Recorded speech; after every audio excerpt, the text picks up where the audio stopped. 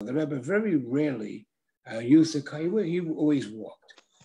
So one time I remember that the Rebbe went to the Ohel, and he went to the Ohel. We visited many times on a day which was not a regular day to go to the Ohel. Sometimes he would come, and he went to the Ohel. He decided this day I'm going to the Ohel.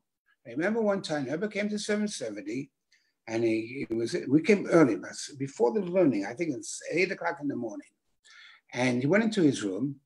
Then he came in his room, and right outside his room, he met one of the Bachrim, and I do remember who it was, and the Rebbe said to him, I want to go to the mikveh.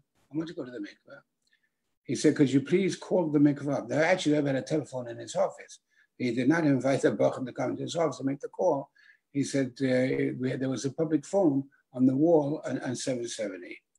He said, I want you to call up the mikveh to ask if they're open. And it was Lema Minkowitz who was there. And he said to Lema, he didn't know from nothing. I mean, he can't do it. He didn't know how's he supposed to know the telephone number. Rebbe knew everything. Rebbe told him what to do. He said, call 411, whatever. They had to pay money, and they had to pay a quarter for it. Or maybe not.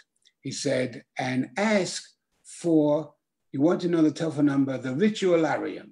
Ask for a ritualarium on whatever it is, on Union Street. And so I went to the mikveh. And there are many times when the Rebbe went to the mikveh, and now I'm thinking in my mind, what was I telling you? I got off the subject. The Rebbe would go to the mikveh every time. No, the Rebbe was going to the Ohel. You said the Rebbe was going. He was going to the Ohel. Yeah. He was going to the Ohel, and he went to the yeah. So many times he would go. Not on the Ohel day was on Erev Chodesh, it's in the middle of the month, whatever it is. Anyway, so one time I went to the Ohel, and he came back, and of course the Rebbe never ate till he got home. Went to daven mincha. He davened mincha. And then he went. He was in the car because he was in the car, and he came out and he decided to go visit his mother. He thought this would be a good time. Maybe he wasn't coming back later. He decided to go visit his mother for some reason, and I don't begin to remember why. I can't begin to remember why. I don't know if I knew the Rebbe was going to go to his mother. Even if I would know he's going to visit his mother, I would not have had reason to go over there because he went to visit his mother every day. I never went there.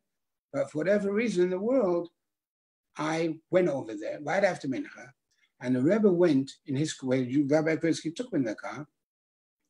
They drove to, they went around, he went up because the President is the wrong way. It was towards Kingston. And he went up, went up, UNESCO, I don't know, and he came down President. I think, am I right in that? And his car was facing Kingston Avenue. And the Rebbe was sitting outside. It was a very warm day.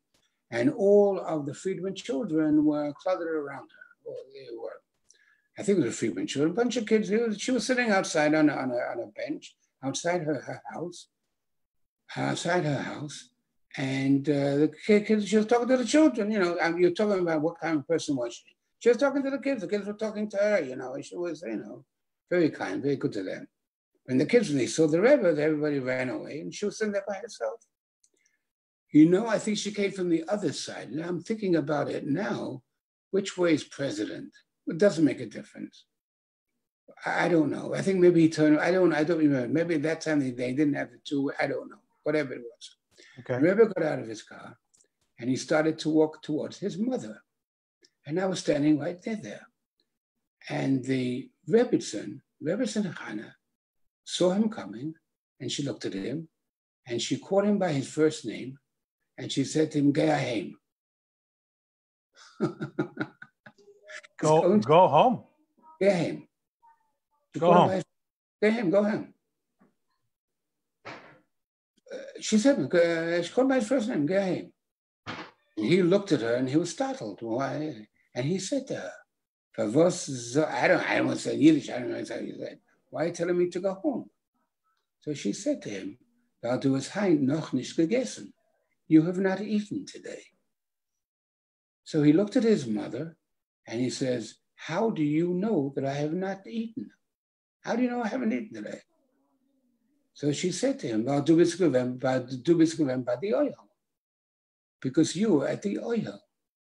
So then he said to his mother, how do you know I was by the Ohel? He said, so she laughed and she pointed to Yul Krinsky. She says, Krinsky steht da. Krinsky is here. The only way he would be coming by car is if Krinsky had taken him over to the Ohel. Otherwise, he would have walked home. The fact that Krinsky was there, he came by car, meant that Krinsky had taken him to the Ohel because he never used a car for anything else. So he looked at his mother, and she looked at him, and the Rebbe burst out laughing because it was very funny, and she burst out laughing, and Yul Krinsky burst out laughing, and everybody was laughing there. And it was such a beautiful, beautiful scene. The Rebbe is standing there near his mother, and his mother's treating him like a little baby, not a little baby. Go home right away. You haven't eaten yet. Yeah, what do you mean? What are you standing around? You got to eat today. Without fasting, what does the mother think about for the child? And it was such a beautiful vision of mother and child, and the child happens to be the Lubavitcher Rebbe, who was the most renowned rabbi in the entire world. But for his mother, it's my kid. What? That is a beautiful story. It's my for the whole world. He's the Lubavitcher Rebbe. You know, for his mother, he's my son, and he's got to eat without fasting. That's the first thing. You know, it's interesting. Yeah. One second before you go on. Just to be a nitpick. You said that the Rebbetzin called him by his first name, but I'm sure you mean that she called him by his second name. But, yeah. Okay. Go on. Tell me what you were just going to say. Yes. I know what you mean. I meant by his first name meant, Right. You couldn't call him Rabbi Shniz or anything. Right. Rabbi Zeilingold, that story that you just told about the Rebbe and his mother was worth, this whole interview was worth that story. That is a precious story. Can I go now? No, you cannot go anywhere. That's a precious story. Where are we up to? That was a beautiful story. That was a really beautiful story. And I want to congratulate you for knowing to be in the right place at the right time. That's also I don't know how I got there, but I remember seeing it because it was such a beautiful scene.